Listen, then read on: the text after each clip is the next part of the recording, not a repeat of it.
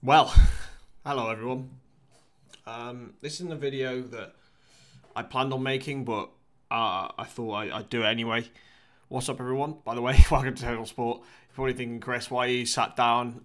No facial hair at all. I decided to shave this morning.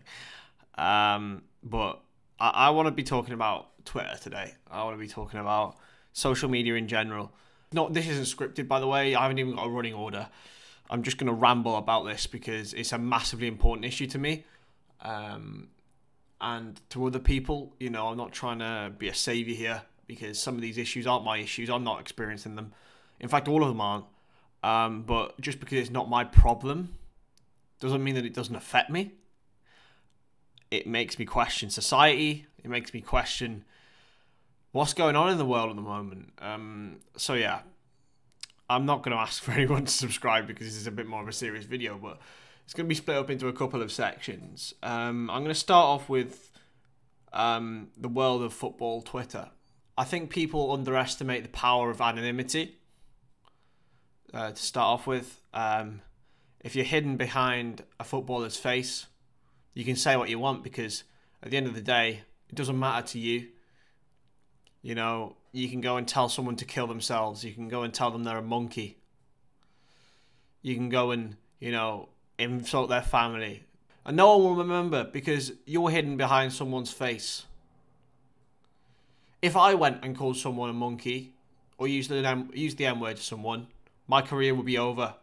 It's a difficult thing to say what it would happen if a kid had done that or if a kid had said that. These things that drive people insane because you don't know how old these people are, and that's where the pain. That's where the anonymity is one of the most powerful weapons in current society, and people use it to their advantage to troll other people, to make them feel bad, impersonating other people. You name it. Like at the end of the day, these cults are poisonous. In the football community, I have met so many people, so many great people in football Twitter and in Twitter in general. Like some of my mates are from Twitter, and you know, it's gutting to see that this community is so cancerous in what it does and how it portrays itself because it has so much potential to be such a great community.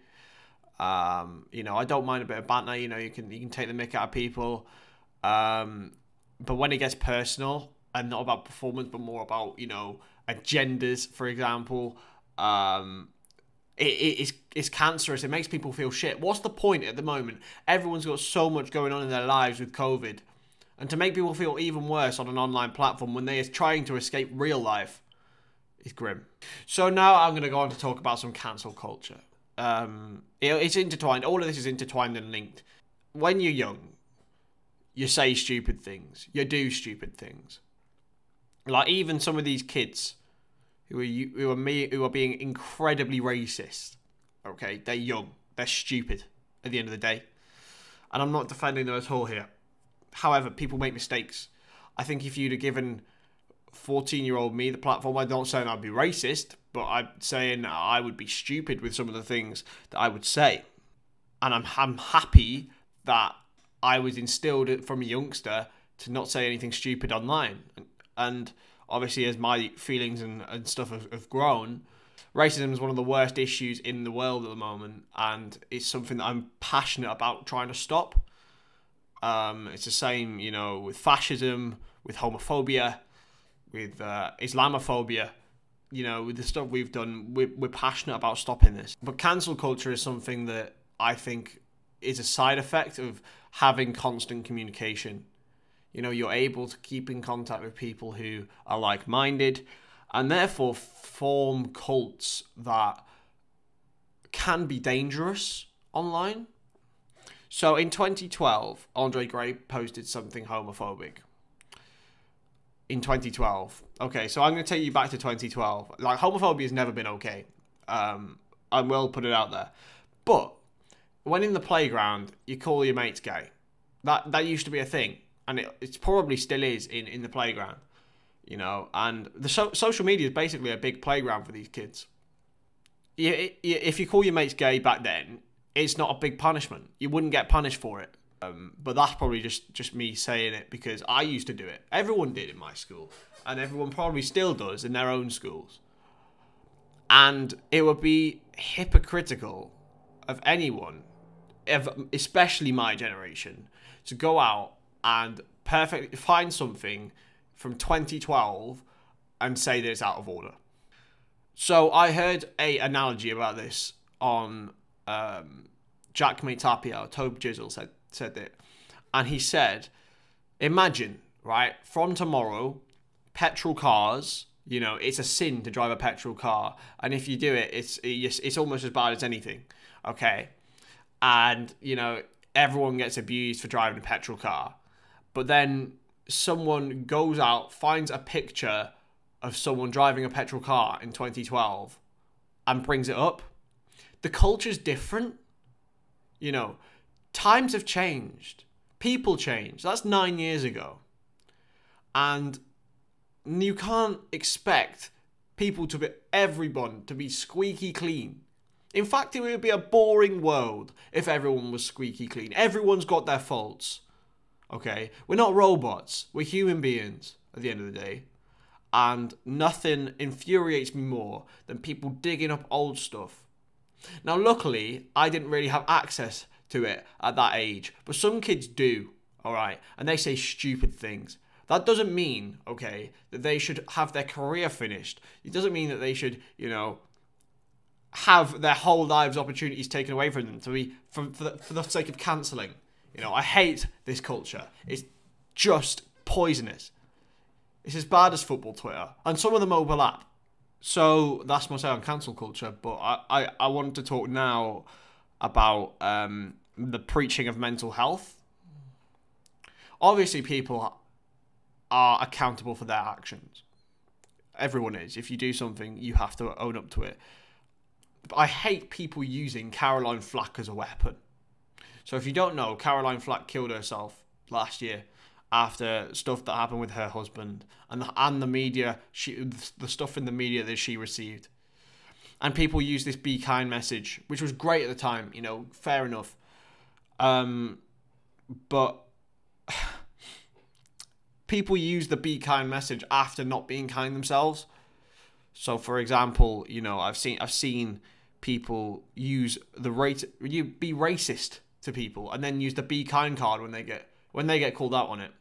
And now before we move on, there is a difference between being called out and being cancelled. You can't be, if you do stuff stupid, like if you do things stupidly and you're consistently racist, then, you know, there's grounds for being like a criminal, okay, which is basically like legal cancelling, okay?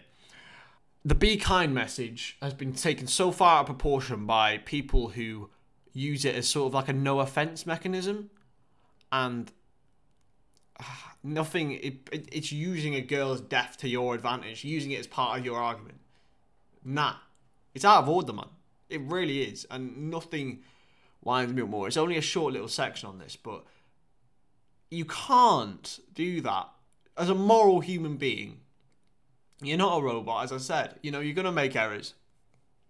But the be kind message, it applies everywhere, and you can't just use it to work for your argument, because it works over every argument. And finally, I'm going to talk about racism. Because as a white man, you know, I've never experienced this. So, you know, I'm talking vicariously. And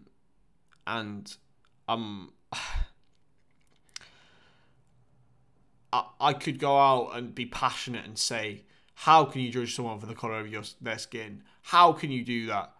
When, in honesty, I don't know how. You know, it's disgusting. People are human beings. But everyone's heard this recycled jargon before. We all know, like, any sane human being knows that racism is wrong.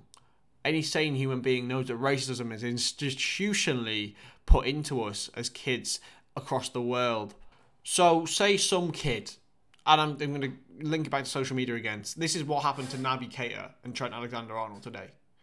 Now, I'm not just saying this because the Liverpool players. I've brought it up over and over again for other different players. Wilfried Zaha, Aaron Wan-Bissaka, you know, there's so many. Raheem Sterling's a big one. I did my whole English coursework on Raheem Sterling's media problems and why everyone's so institutionally racist, and how we can try and change that.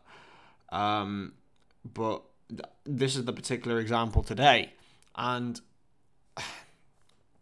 I don't think these kids know what they're doing, or if they do, you know, I don't know what would be worse. I don't know what would be worse, right?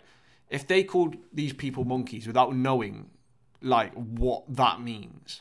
If they use that emoji without knowing how much offense it can cause, A, and B, how institutionally it is ingrained in ourselves, it makes me ill thinking that people weren't educated on this, and people aren't being educated on this.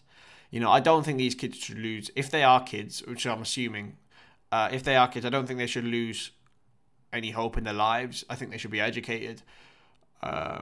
Obviously, they need to know what's going on. But black and ethnic minority people were slaves for years. You know, I'm not going to go into facts and figures, but what happened to them is disgusting. You know, it's imprinted onto whole new generations. And it's not the white people that are alive now fault, which some racists use as a weapon. You know, we can't take accountability for what happened 400 years ago, but we can change it, can't we? We can change it. I believe in the vast majority of people that we can change this. And yes, social media gives amplification to the minority who decide to be so unbelievably out of touch with society, who decide to be unaccepting of different cultures. But we're not gone here. You know, this can change. I do believe that once this new generation is educated on what happens, this world will be a better place. You know, once we don't have a man who calls Islamic women letterboxes out of number 10, this world will be a better place. When we had a US president who was unbelievably racist to Mexicans especially, he's gone now. Hopefully, the man who replaces him is a little bit better. We learn from our peers. We learn from the media. We learn from the government. So we have the power to change all three. I think we should. Thank you for watching. If you have, make sure you take everything in mind, and hopefully I've struck some chords today. See you next time.